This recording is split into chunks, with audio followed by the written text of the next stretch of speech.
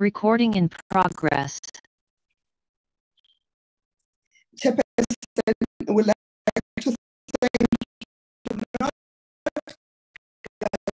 thank an analog switch-off date if we are not sure that all South Africans who applied for set-top boxes have been connected, because we've committed that we leave no one behind. So whatever date we'll gazette ultimately, it will be based on the fact that we are certain that with the numbers that are standing to be installed, we would have installed all of them by that date. So there won't be a date that will be gazetted if all those who have applied by the 30th of September 2022 have not been installed, or they will not have been installed by that date. That will be the date of the switch off. Thank you, Chairperson. I hand over back to you.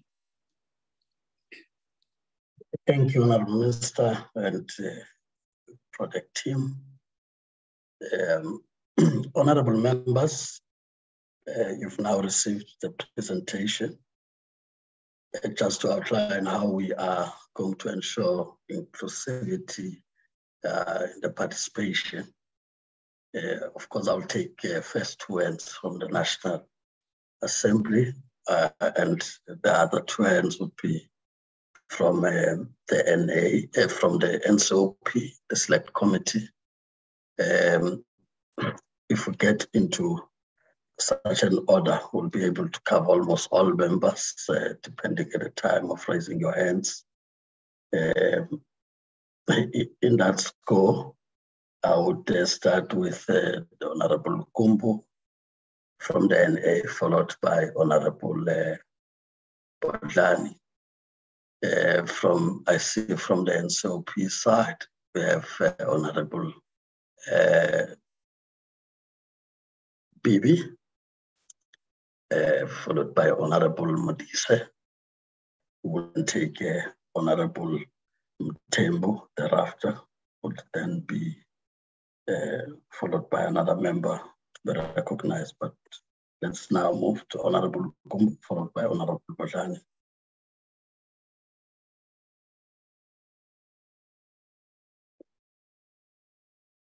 Honourable Kumbu, you are not unmuted. Please unmute.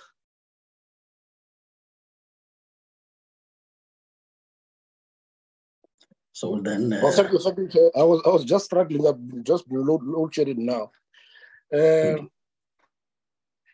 if you can allow me not to switch on my video, because as I'm indicating that load-shedded, Chair.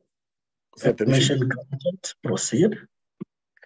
Thank you, Chair, and greetings to the Minister and the Chairperson of the Select Committee and everyone in the meeting. Chair, let me appreciate the presentation made. Chair, this is an indication that the department is doing very well in terms of the rollout. But Chair, just one thing. Just want to check whether we still have these set-top boxes which are still lying at the post offices, branches, and warehouses. And Chair, if that is the case, can the department provide us with the exact number of such set-top boxes? But otherwise, one is satisfied about the work that is being done by the department in this regard, Chair. Thank you.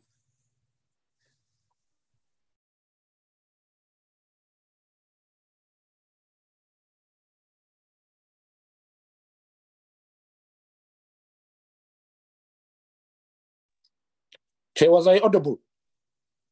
Yes, I recognize Honourable Bodlani to be the next, who would then be followed by Honourable Bibi, Honourable Modise, and then Honourable Mtembu, in that order. You can proceed, Honourable Bodlani.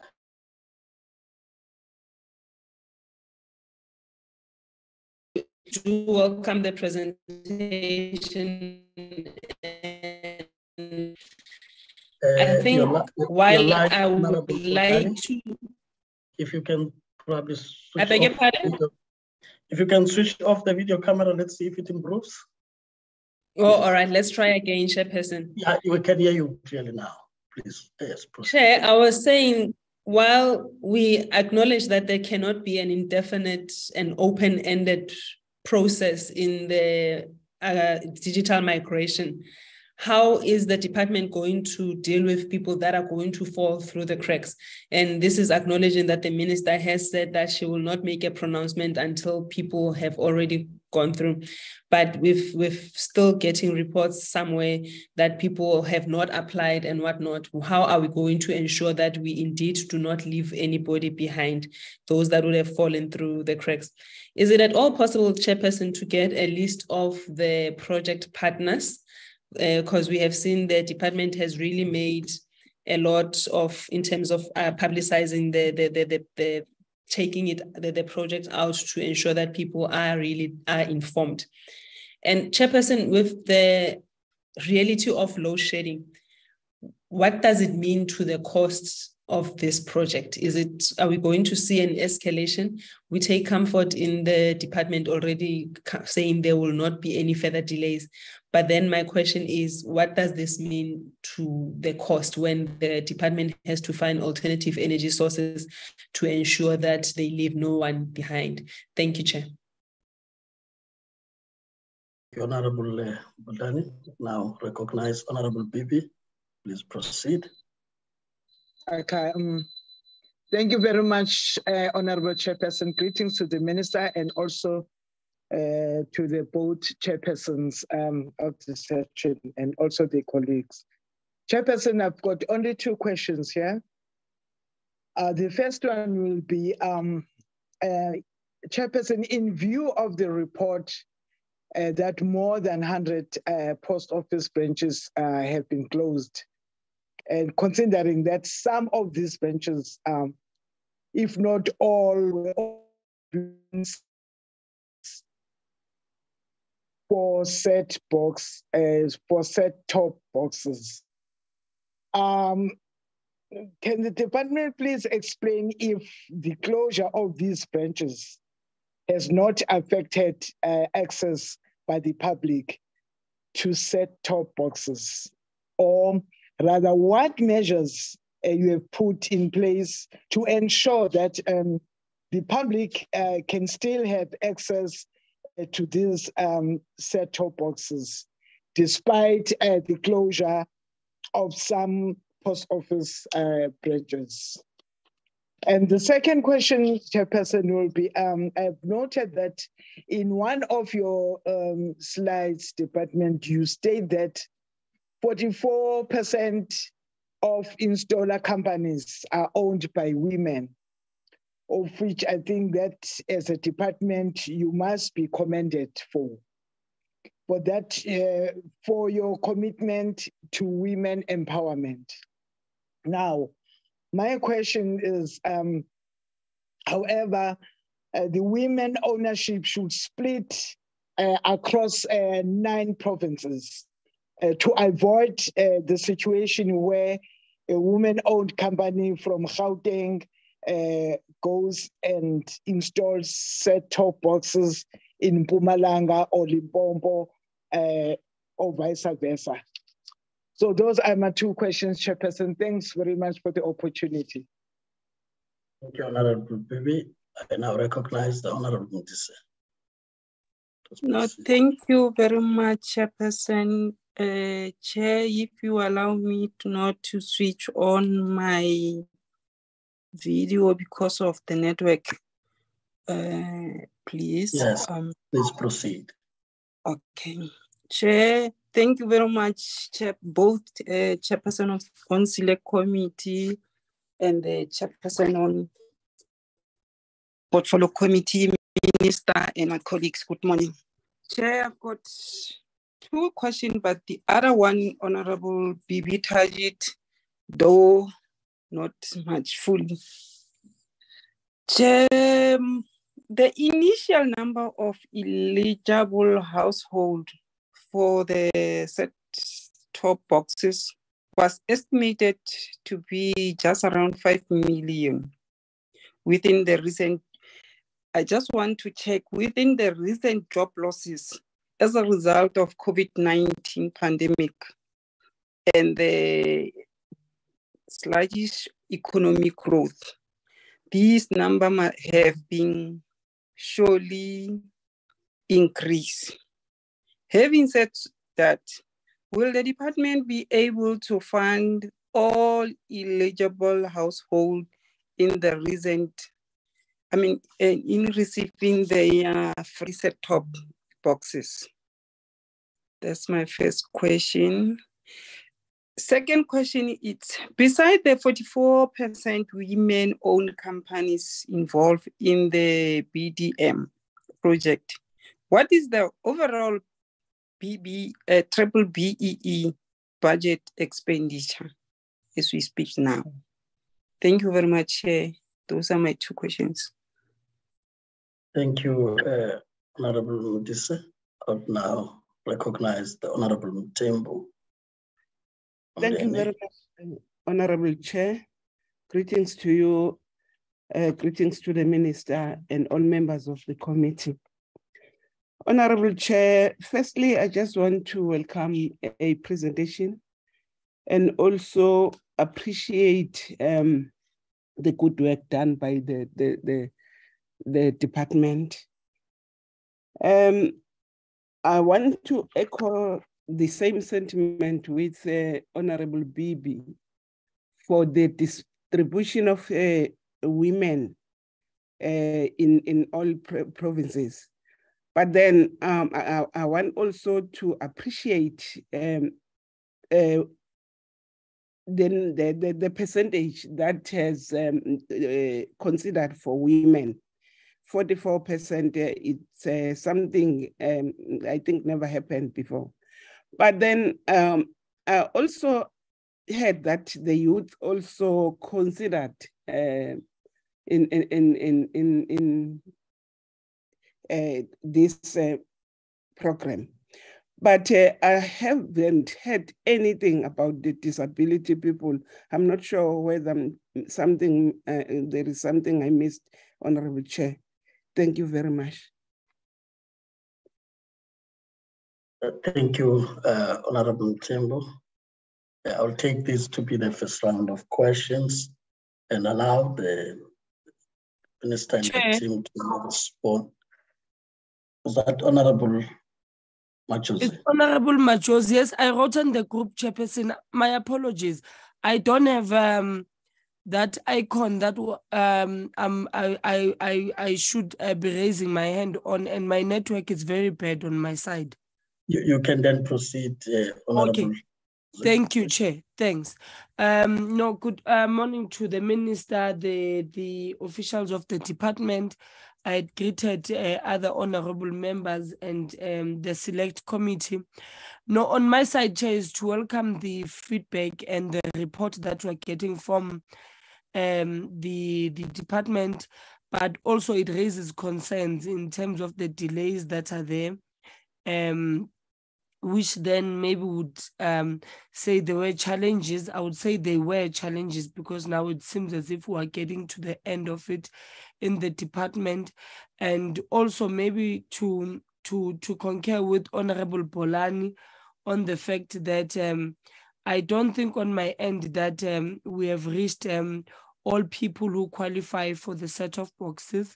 But hopefully once we have set this first phase, maybe then we can consider expanding and getting more people into the system so that those that qualify for the set of boxes, and then hopefully this time we do meet our target and our deadline, and also with the spectrum, hopefully we do then meet our deadline as well. It was just to raise that, Chairperson, that maybe we can consider having a second phase in terms of the set of boxes to make sure that those that did not or who were not able to get into the system are able to be in the system. And especially with the load shedding that we've been experiencing, we don't know that maybe people have been trying to get into the system and they cannot. So maybe there are those challenges that we must look at as well into the department. I'm just cautioning that maybe we might have other people that are not yet into the system. Maybe we might consider a second phase. Thanks, Chair. Thank you. Honorable Mtembu, I'm not sure if your hand is a legal one or there was a point you wanted to mention. Sorry, Chair, it's a legal one. Thank you. Okay, thank you. Would now give the minister and the team the opportunity to respond. I would indicate the appropriate response. I will then take the next round of hands thereafter. Thank you. Thank you, Honorable Chairperson. I think there are questions from 3 honorable members that are related and 2 that are also related. The question by Honorable Gumbu on the set-top boxes still in post office branches and warehouses, and the question by Honorable Bibi on the impact of the closed post office branches in terms of access to set-top boxes by both the department and also by members of the public. I would want to assure members that last year, early last year, we undertook a project to go across all post offices and all warehouses of the post office. And when we say all, we mean all. Personally, I visited 80% of those, but the team covered the remainder of the post offices and the warehouses. In terms of the major warehouses, I visited all of them.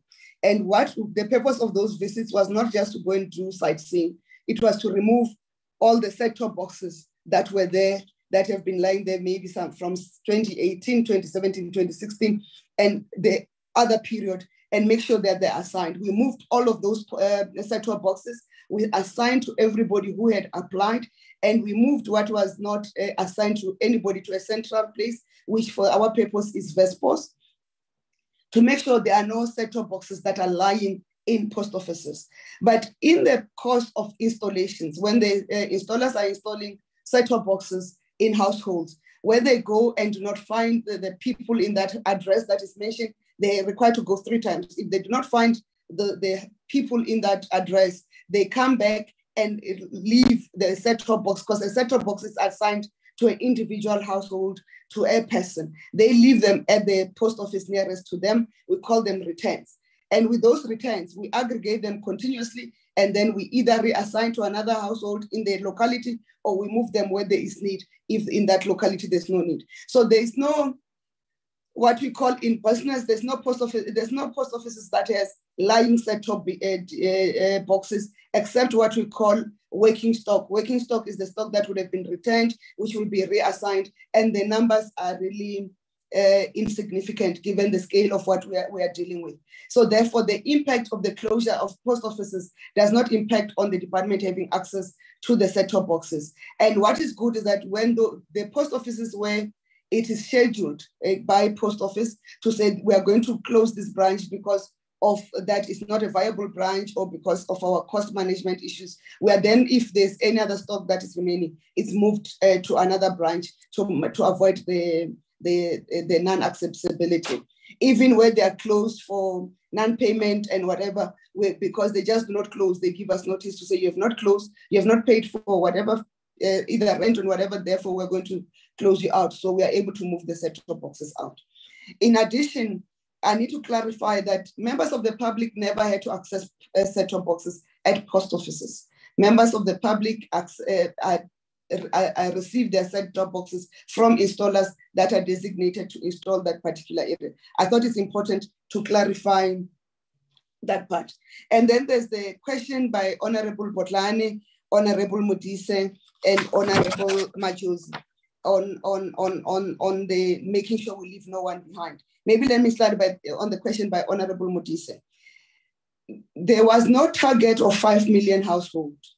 There was an estimation of the number of TV viewing households by Stats SA. So for planning purposes, that number was used to plan how many households are indigent so that we plan for. That's why in terms of policy, it doesn't say the department will go and find the individual households that are indigent. It says the individual households must then apply and meet a particular criteria to then be installed. So what we have as the application number is Mr.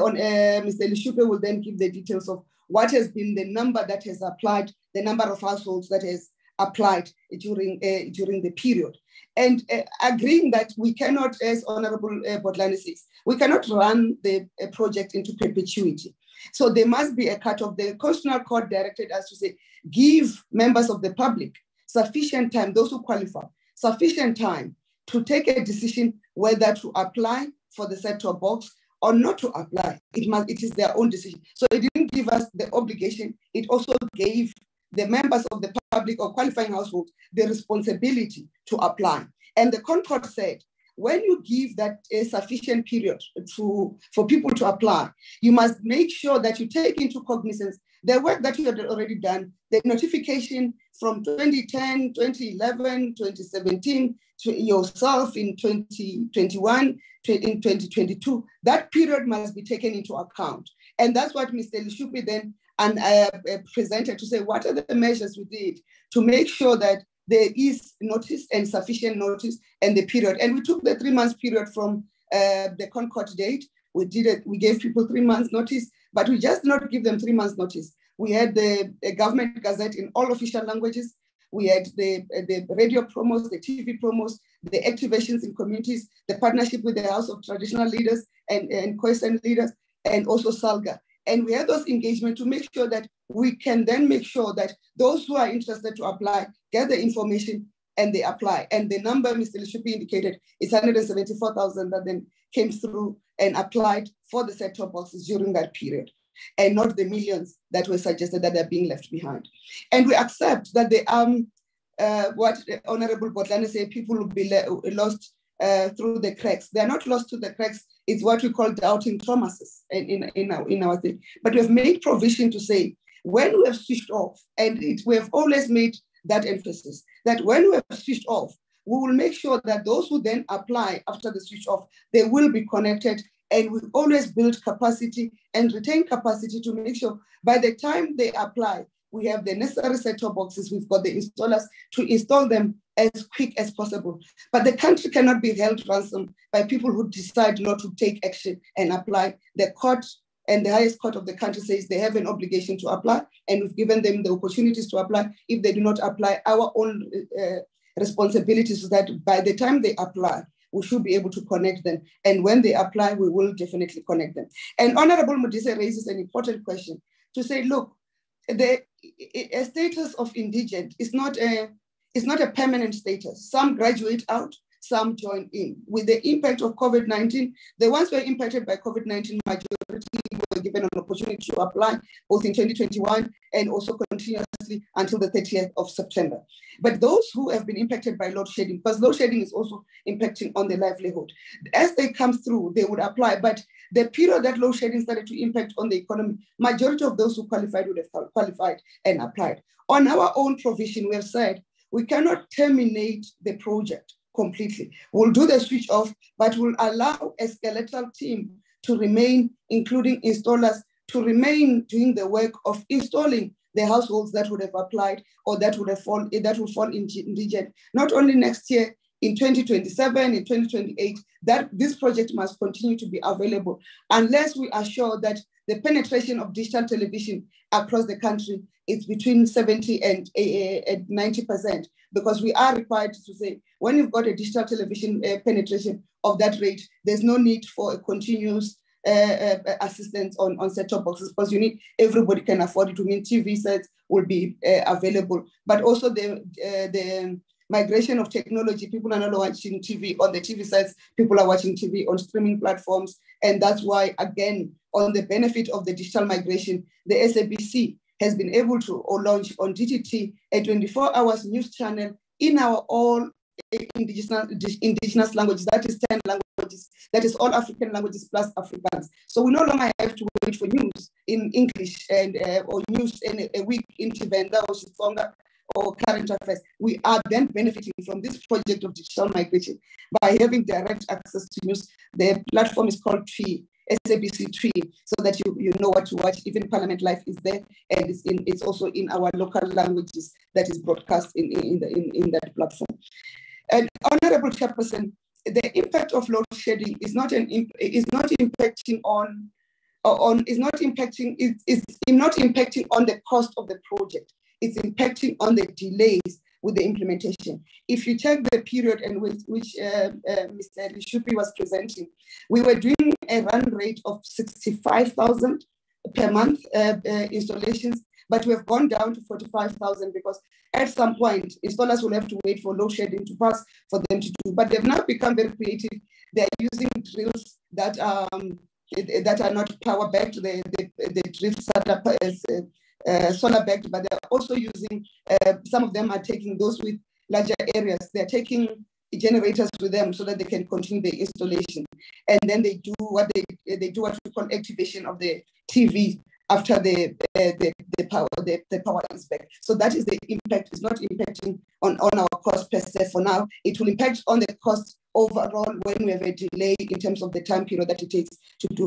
I'm sure the issues of the partners, project partners, Mr. Lishupi could deal with, and Mr. Lishupi could demonstrate the spread of, I think we can show the spread of companies across the provinces. And that means both to Honorable Bibi and Honorable Mtembu, that spread of companies includes women companies across provinces. He'll show when he does the response in terms of the companies, he'll show what is the spread of the companies across. I think these other things I'll leave to Mr. Lishupi to just explain to honorable members. Thank you.